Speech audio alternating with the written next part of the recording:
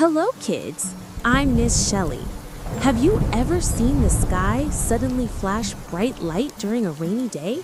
Like someone waving a magic wand? That's lightning.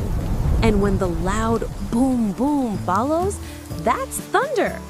But why does this happen? Let's fly up into the clouds and explore together. Imagine the clouds as giant, fluffy castles made of cotton candy. Inside them live tiny water drop buddies and little ice crystal sprites. They love to jump, bump, and dance around.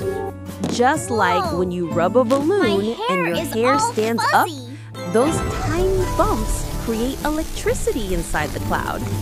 The top of the cloud becomes filled with positive charges, and the bottom with negative ones. When the positive and negative charges really want to hug each other, they release a giant spark. Zap! That's lightning.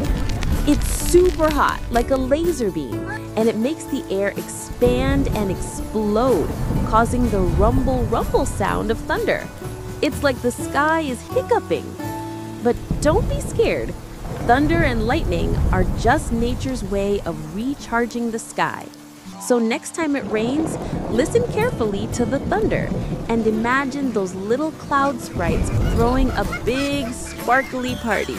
Isn't that amazing?